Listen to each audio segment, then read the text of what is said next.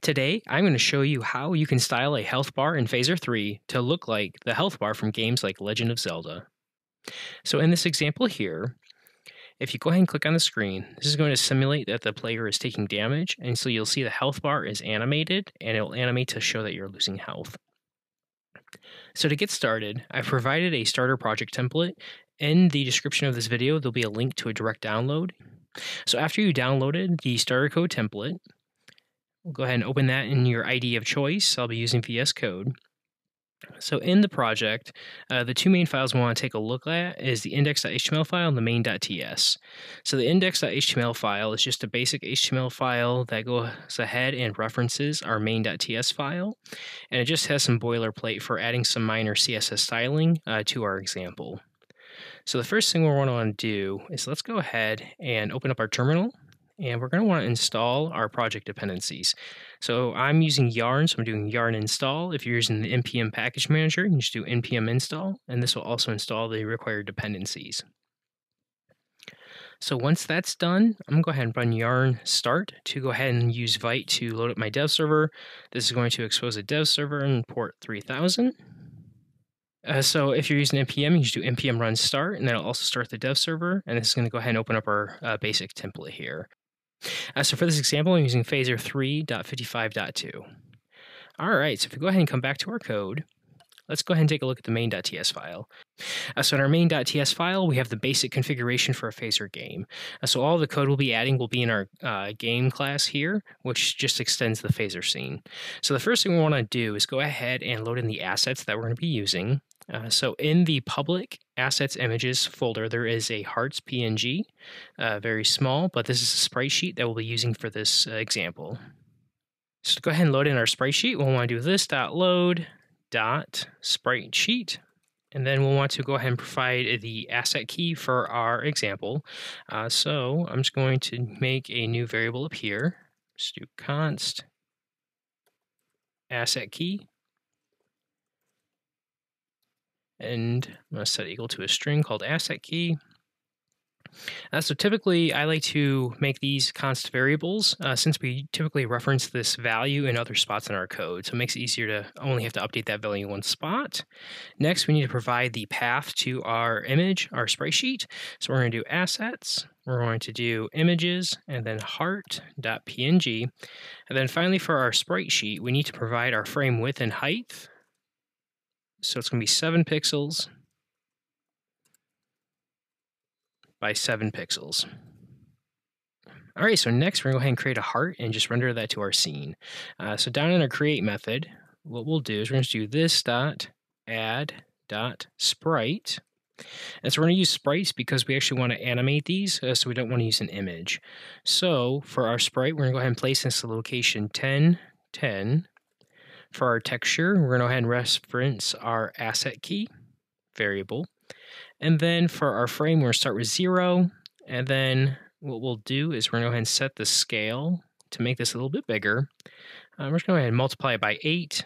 And then we're going to go ahead and set our origin to 0. So if we go ahead and save, let's go ahead and make our game a little bit bigger. We'll see that our heart is being rendered to our scene. All right, so the next thing we want to do is we want to create 2 animations for our heart. So if we go ahead and take a look at our heart PNG, we'll have our first animation is when the player takes their first hit, we'll go from a full heart to a half heart, and then our second animation will be from the half heart to an empty heart. So to do that, we're going to create another variable to hold our animation names.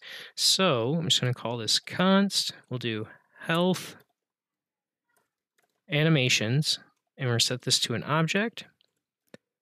And we'll do lose first half.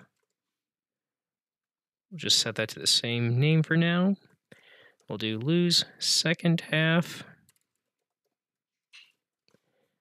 And same thing. Let's do as const. All right, so the next down in our create method, this is where we create our animations. So we're going to do this.anims.create. And here for our configuration, we need to provide the key. So this will be the animation key name. So this is how we can reference our animation. So this is going to be our health animations dot lose first half. Then we need to provide the frames that are going to make up this animation. So we'll have frames. We'll do this.anims.generate frame names. And we'll provide our asset key. So this is the sprite sheet that we're referencing. And then we're going to provide the start and end frames that'll make up these frame names. So Phaser will go ahead and generate these for us based on our sprite sheet. So we'll have start. We'll start at 0 for our first frame.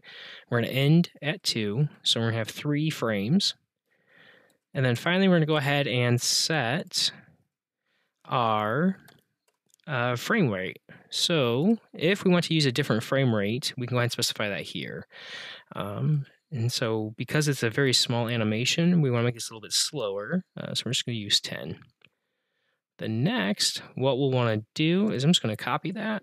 We're going to change this to lose second half. And then we need to change our start to 2. And we're going to go ahead and end on 4. All right, so if we go ahead and save, what we can do next is go ahead and test out our animation by trying to play it. So if we come down here, I'm just going to go ahead and do play. And then we need to reference our animation that we want to play. So I'm going to do health animations, and we'll do lose first half. Go ahead and save. Let's make this a little bit bigger. If we refresh, we'll see as soon as our scene starts, we go ahead and lose part of our heart. So as an example, if I take away this frame rate here, it's going to go ahead and play at the default frame rate, and so you'll see it's very fast. So that's why we slowed it down to 10. So one small correction, we actually want to use the generate frame numbers method instead of the generate frame names method.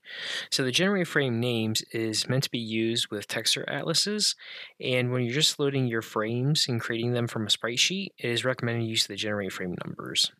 All right, so now that we have all those pieces together, what we need to do now is just create a simple health variable to track our total health, and then actually create a health bar that represents that total health, and as we lose health, we need to modify that.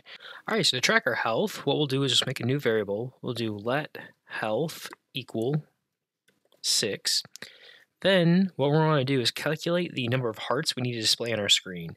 So for our health, we're going to treat 1 heart equal to 2 health, where the full heart will be equal to 2, and if it's at half, it'll be equal to 1. So we're going to go ahead and want to create a number of hearts based on that. So we'll do const number of hearts.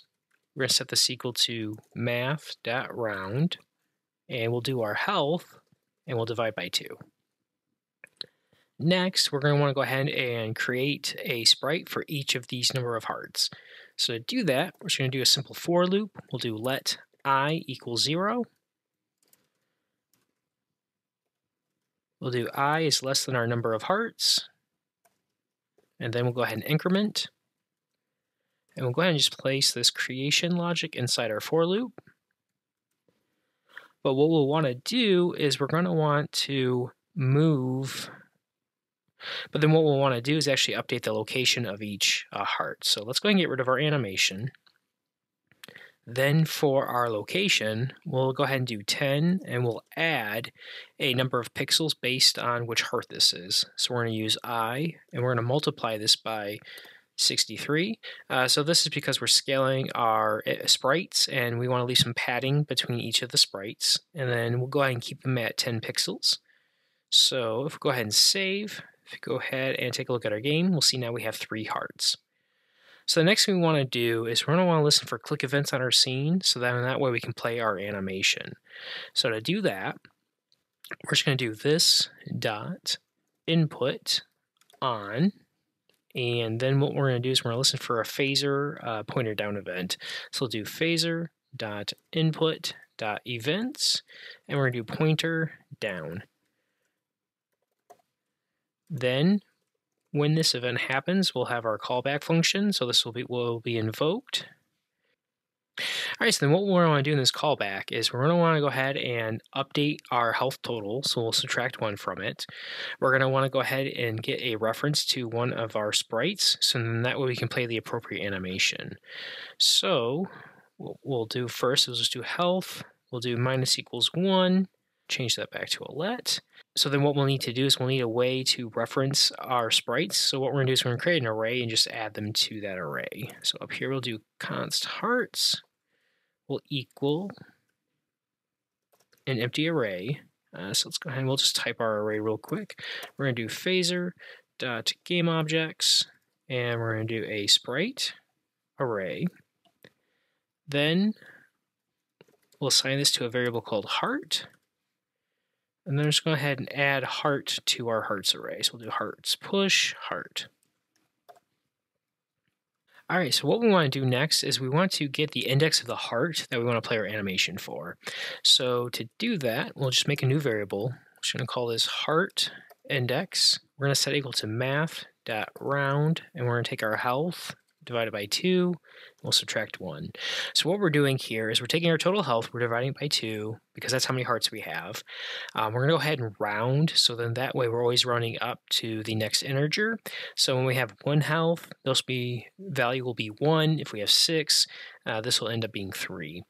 And because we need to access our index of our array, it starts at 0, so we need to subtract 1 to make sure we stay within bounds of our array. So now that we have our index, the next thing we need to do is know if our heart is at a full heart or if it's a half heart. And we can do that by making a new variable. We'll do is half heart, and we'll set this equal to our health, and we'll do %2, and we'll set that is it equal to 1. So what we're doing here is we're taking our health value and we're checking if the remainder when we divide by 2 is equal to 1. So if it is equal to 1, then we know that we've already taken a damage and we're at a half heart for that index. If there is no remainder, so if it's equal to 0, that means we're at a full heart instance, or we have no health left. So to play our animations, we can just then do if it's is half heart, we'll play one animation. Otherwise, we're going to play a different animation. So we'll go ahead and reference our hearts array. We'll use our hearts index to access the sprite game object that we want to grab reference to. We'll go ahead and call our play method, and now we just need to pass in the name of the animation. So we'll do health animations, and we're going to do lose second half if we're at half heart. Otherwise, we want to play that first animation. So we'll do lose first half. All right, so we go ahead and save, and if we click on our scene, we'll see that our health bar is now animated when we lose a health. So one last thing we want to do is we want to go ahead and just add a check that if we're at 0 health, we'll go ahead and just exit out early. So if health is equal to 0, we'll just return, and we won't actually do any of the code below. With that, we now have a health bar that is styled to look like a health bar from games like Legend of Zelda.